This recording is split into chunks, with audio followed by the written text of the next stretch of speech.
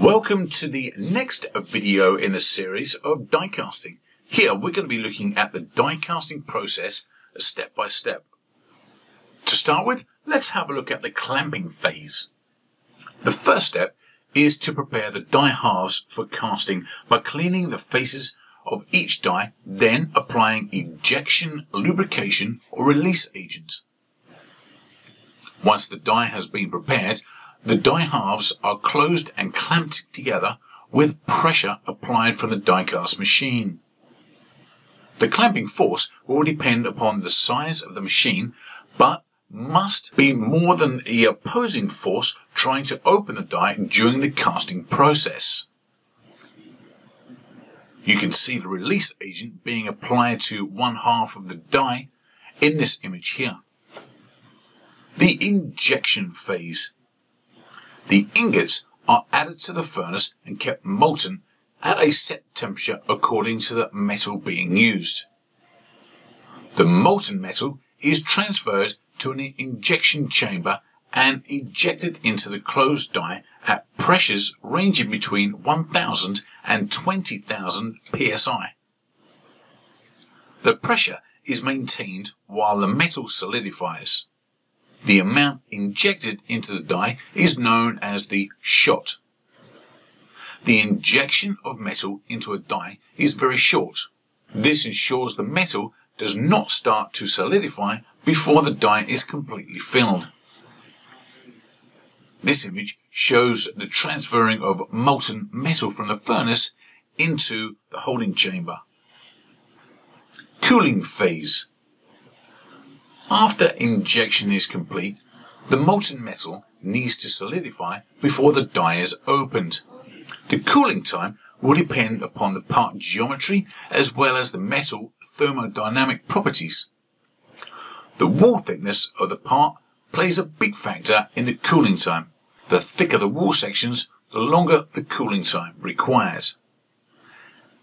The images over here. On the top, we have a fairly complex casting which will take longer to cool as opposed to the simple pulley at the bottom. The ejection phase. After the cooling time has lapsed, the two die halves can be opened. The ejection mechanism then pushes the solidified casting out of the die. The force of the ejection will be determined by the size of the part.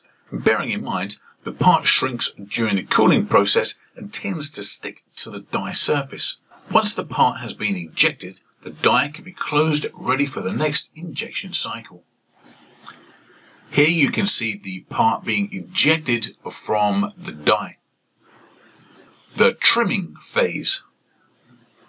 During the cooling and solidification phase, the casting will solidify as a complete cast unit, which includes the part, flash and any runner system.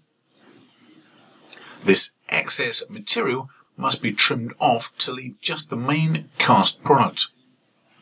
Methods of trimming include trim tools, bandsaw or manually clipping. Any trimmed metal is either scrapped or recycled if permitted. Here you can see the main part with the runner system here and flash. All of this needs to be trimmed off.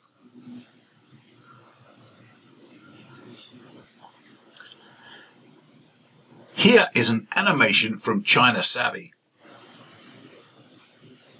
This is the die casting process. Steel die cast tools placed on the machine. The machine is not shown here. The die casting mold is closed. Molten metal, aluminium in this case, flows into the injection and then injected into the die. The material cools in the mold. Once solidified, the mold opens. Ejector, it then pushes out the part from the tool. The sprue and flash is removed, revealing the finished die cast.